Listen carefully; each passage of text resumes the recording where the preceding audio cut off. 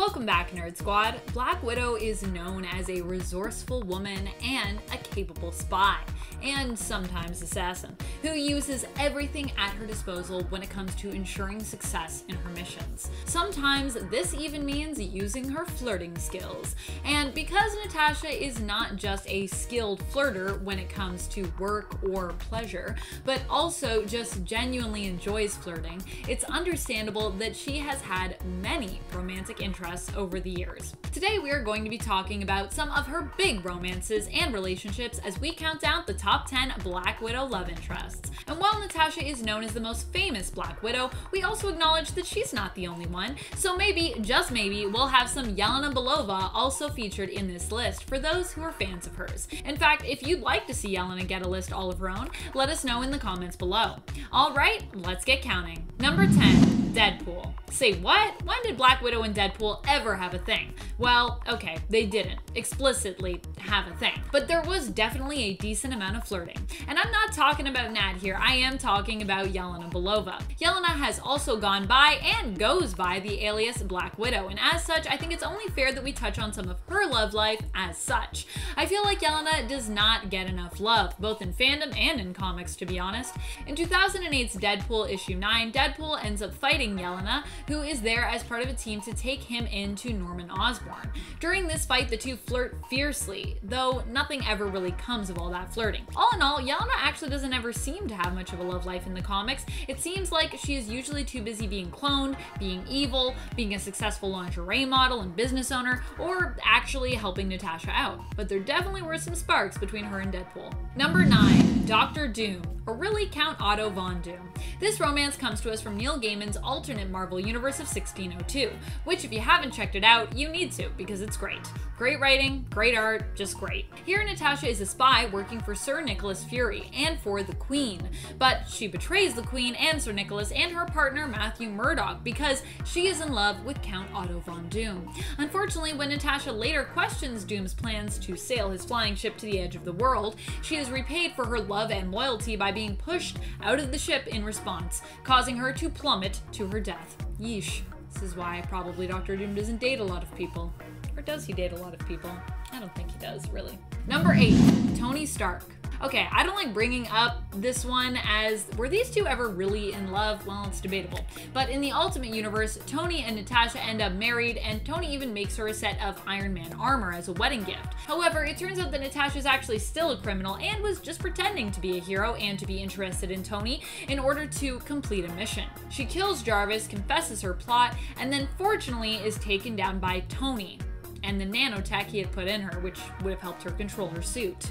I don't mind the relationship between the two before this is revealed. In fact, they're even kind of cute together, but this reveal, while perfectly in line with the darker, sort of more violent, alternate world that is the Ultimate Universe, just kind of makes everything her character is supposed to be about, in main continuity I guess, feel kind of pointless. All in all, Black Widow to me just isn't as interesting of a character when she is a villain.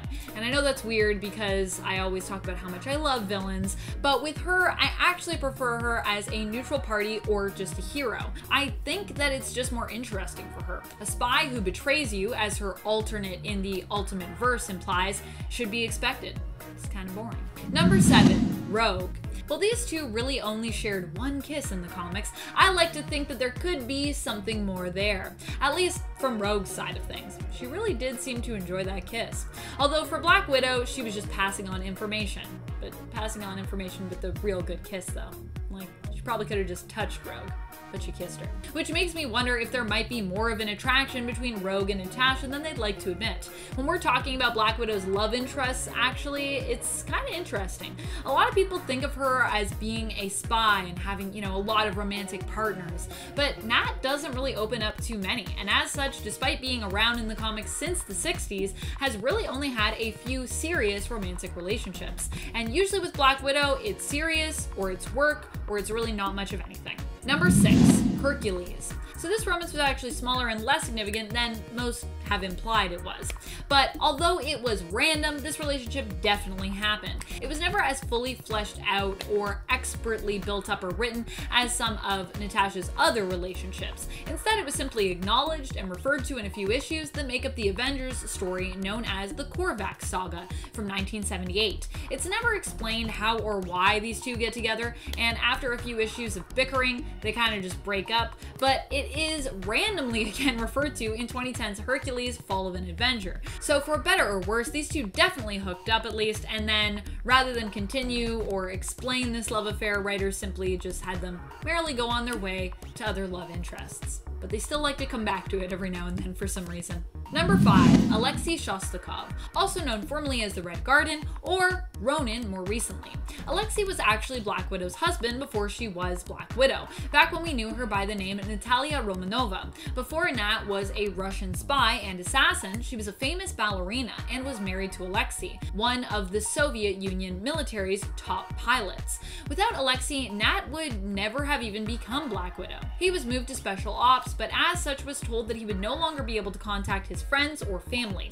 The Soviet Union told Natalia that Alexei had died during the testing of a rocket, which prompted her to ask what it was that she could do for her country in Alexei's memory. The KGB happily took her under their wing and began training her as a spy and assassin at the Red Room. This story would of course later be retconned, of course. Instead, we are offered in the 2005 Black Widow series an origin story where Natalia is trained from a very young age in the Black Widow Ops program, but has artificial memories of training as a ballerina implanted into her mind. And so if we're going with that version of a story, Alexei wasn't really the man who prompted her to become a spy, as she would have sort of already been trained as one without really knowing it. Still, I kind of like the original story better. Is that weird? Number 4, Hulk. This one surprised many. This relationship comes to us from the MCU, and while it seems to have fizzled out, Bruce Banner's reaction to Black Widow's death in Endgame revealed that he still likely had strong romantic feelings for her. These two apparently were drawn to one another because of their pasts. They both considered themselves monstrous, and it was this connection that brought them closer together. Bruce dealing with his anger issues and Hulk, and Black Widow dealing with her past as a trained Russian spy and assassin, all the red in her ledger that we've heard so much about. Hulk spent time off-world in Sakaar, and when he returned to Earth, it seemed like Bruce and Natasha were happy to see one another, but there weren't that many passionate sparks between them. A lot had changed, and it seemed that the time they had spent apart caused their relationship to fade, though I think they both still cared about each other very much, but just neither one really knew how to bring it up again. Also, Bruce kind of became like a Hulk-Bruce hybrid when he became the MCU version of Professor Hulk. Number 3, Daredevil.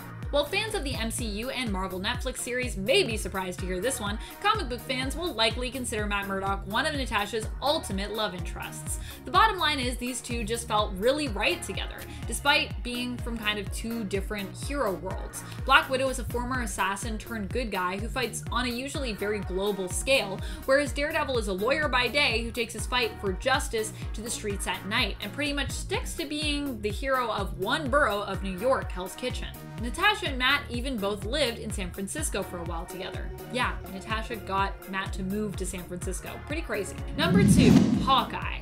In the comics, these two have had a very passionate romance together and were even almost married. Both were still criminals when they met and fell in love. When Hawkeye defected and became a hero, Black Widow defected to stay with him.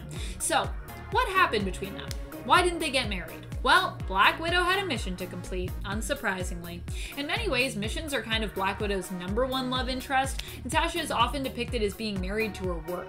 She's very involved in making sure she completes missions. Now, the mission she was on this time caused her to have to break Hawkeye's heart, and after that mission was complete, the two never really reconciled and got back together. However, this didn't completely ruin their relationship. They're still very good friends. Number 1, Winter Soldier. I mean, who else could possibly be Natasha's #1 other than her work? These two have known each other since Red Room days and are really great for one another just because they have so much in common.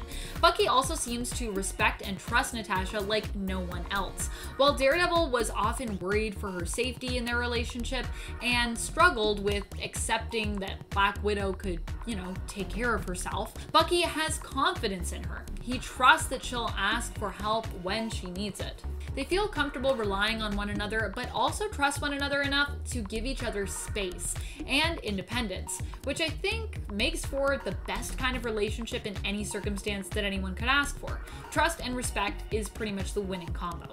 Thank you so much for watching, Nerd Squad. I hope you enjoyed this list and maybe learned about some Black Widow romances you didn't know about previously. Who are some of your favorite love interests for Natasha? Do you prefer it when she is just married to her work instead and doesn't really have any romantic stuff going on? And would you like more lists about Yelena Belova? Let us know in the comments below. And if you haven't already, be sure to smash that subscribe on your way down there and ring our bell so you can stay in the know with all of the nerdiest of notifications. This has been Top 10 Nerd, and I'm your host, Amanda McKnight. You stay nerdy, YouTube.